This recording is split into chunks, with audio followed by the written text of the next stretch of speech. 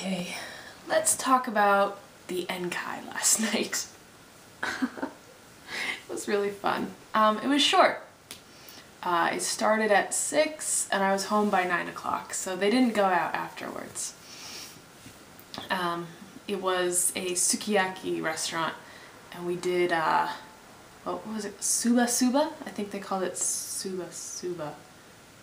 It sounds, now that I'm saying it out loud, it doesn't sound like what it was, but basically suba suba, you have like the boiling water with all the junk in it and you take the meat and you suba suba, I guess that's the sound it makes, and then you eat it. And I was like, oh, I'm gonna suba suba mine in for like a couple more minutes until it's fully cooked. And they're like, oh, May Sensei, you're so silly. I'm like, I know, I'm hilarious. So it was a celebration for the graduated 6th graders, but obviously the graduated 6th graders weren't there. So it was actually a celebration for Jungle Gym teacher, who was the 6th grade teacher. So we were celebrating his accomplishments of doing that. And we were, I think pretty much everyone was drinking, really. It was exciting. I was seated next to Jungle Gym teacher, of course. We arrived at the same time and they insisted we sit next to each other, which was good because I got to give him all of the food I didn't want, and he was very thankful for that, and he gave me all the food he didn't want, which all happened to be stuff that I really liked. And it was really funny. We started talking about food I like, and I said that my ideal meal, like the thing that I make for myself most often, is like some form of meat on rice with broccoli. That's just, I love that. It tastes so good. And he thought it was so funny that I liked broccoli, and I was like, yeah, I really like broccoli. And he reported this to everyone, like, May Sensei really likes broccoli. And they were all like laughing, and I was like, is there some kind of stigma with liking broccoli? What's so funny about that? I didn't ever find out, but they thought it was hilarious. And of course they were saying, you should marry Jungle Gym teacher because then he could make broccoli for you all the time. And I'm like, I guess he could. This is really funny. And they asked, one of the first things these people ever asked me was to compare Jungle Gym teacher and Guyliner teacher and say which type would be more popular in America. And so Jungle Gym teacher has kind of like typical pretty gorgeous Japanese man appearance. So he's very popular in Japan. But Jungle Gym teacher is like, he's a football player and he's built in a much more manly way. So he's not terribly popular in Japan. So I explained, well, it's more likely that Jungle Gym teacher would get a date than Guyliner teacher would. And they thought that was awesome. Like, they just thought it was so funny. Like, imagine that. And they were like, why? And I said, I don't know, just because that's... Personally, I wouldn't want to date someone who was prettier than me. And I was like, I think Guyliner teacher is prettier than I am. And they all thought that was really, really funny. And I was like, it's true, right? It's true. And so let's see, they did like a little book. Oh, it was so cute. I have no idea what the book was about, but it was like a flip book where there would be like a picture and like a story, and then he'd like tell the story, and then he'd turn the page and it would be like, oh, and this is the punchline, ha! And then he'd do it again. There's a terrible explanation of what happened, but it was hilarious even though I didn't know what was going on, and I just laughed and laughed and laughed. Just laughing at their reactions, because it was very, very funny. There were lots and lots of toasts and silly conversation, and it was just very, very fun, very fun. And I worry about some teachers leaving. I don't want any of those people to leave, because, you know, as I was sitting there last night, I was like, this is exactly why I don't want anyone to leave, because of the dynamic that is present right now. Just everything is so nice. I don't want anything to change. But the likelihood is that some people will change, and they won't find out until like spring vacation actually starts. So they won't know until they're like packing up their stuff to leave. And I was saying, like, that's so mean, that they shouldn't do that. You should find out beforehand.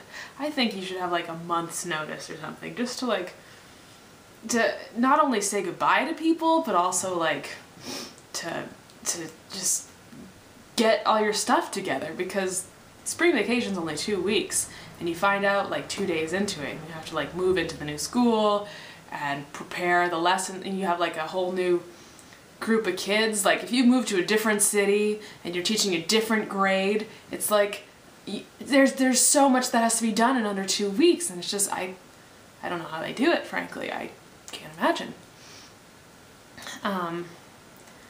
So yeah, so the next time I see that group of people, it will probably have a couple of alterations, and that is so sad. I don't want any of them to leave. And I said that, I was like, why? but they were like, well, it's how we do things. I was like, fine. So then it was time to go home, and the teacher who drove me also drank that night. But they have this thing in Japan, I don't know if it's in America too, or if it's in other countries, but you call a service and then 2 guys come over in a car, and 1 guy drives your car home, and then you drive, I think, in your own car or maybe in the service car, and they drive back to your house and drop you off, and then the 2 guys leave in the car. And I think that's a fabulous idea. It definitely prevents people from drunk driving, I think. So I was gonna go with him, and they were gonna drop me off at my place and then go to his place, and that just seemed like such a hassle. And then one of the other teachers who hadn't been drinking was like, oh, well, I live like 3 streets away from her. I was like, really? I didn't know that. But her son was a 9th grader at my junior high school last year. So if you remember, he was Harry Potter kid. He was way too cool for everyone. But yeah, that's a long time ago. And I was like, oh yeah, that's right, I remember that. So she's like, I could just give you a ride home because you live right by the junior high school. And I'm like, yes, I do. So it was kind of funny. We've never really had we had a conversation like when she first came to the school, and she was like, oh, my son goes to the junior high school. And I was like, oh, that's exciting. And we would occasionally talk and stuff, but her English isn't so great. But you know, it's been like a year since we've tried to like actually sit down and have a conversation. So my Japanese has gotten much better over the past year. So I was like, cool, we can talk. So the ride home was like 15 minutes, and we had like a fun little conversation. And you know, the whole time she's trying to set me up with jungle gym teacher, because I swear, like, it's the only thing these women want to do. It's the only thing. Because, you know, there's jungle gym teacher, there's guideliner teacher, me, and then everyone else is like an older woman. Not old women, but just like older women who are married already, and therefore they want to get me with one or the other. Mostly jungle gym teacher. Most of them want me to be with jungle gym teacher. So she was like, he's so sweet, isn't he? And he's so good with kids, and that's really important. And I'm like, I agree, it is really important. And she's like, yeah, I mean, so would you ever consider dating him? And I kind of looked at her and I was like, well, if he asked me, I would say yes. And she was like, oh, what? And I'm like, but he has to ask me, and I don't think he will because he's too shy. And she's like, really? Oh, do you mind if I tell everyone that? And I was like, if I say you're not allowed to tell everyone, then this will hurt you. This secret will bring you pain. So yes, you can tell everyone that. So she's like, that's so exciting. So if he asked you out, you would say yes. And I was like, yes, I probably would. So that was really that was an interesting conversation. And she was really excited. And so when she dropped me off, she was like, bye. And so there's no school today. Today is the day off from school. But there's still Wednesday, Thursday, and Friday. And she's going to go into that school tomorrow. And she is just going to burst and make that news be known. So if you stayed until the end of this video, then that's the big secret.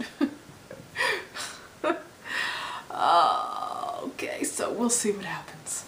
But I won't be going back to that school until after spring vacation, so who knows? Who knows? Yeah, so as I said, the day is off today. But Wednesday, Thursday, and Friday, I have junior high school. Friday is a big like ceremony, like goodbye school for spring vacation, because they're all going to become 1 grade older. So that's going to be not so fun, but you gotta do it. You just gotta do it. And I think I have to wear a suit again for that. One teacher told me I have to wear a suit, and one teacher told me I don't have to, so I'm just gonna bring the suit and leave it in the locker and see what everyone else does. And if I'm the only one who's not in a suit, then I'll change. But if there are other people not wearing suits, then I'll be like, yay, hoodie! No, it won't be a hoodie, it'll be something nice. Relatively. I wanna wear a hoodie every day of my life. Anyway, that's all. See you tomorrow for my half day. Goodbye.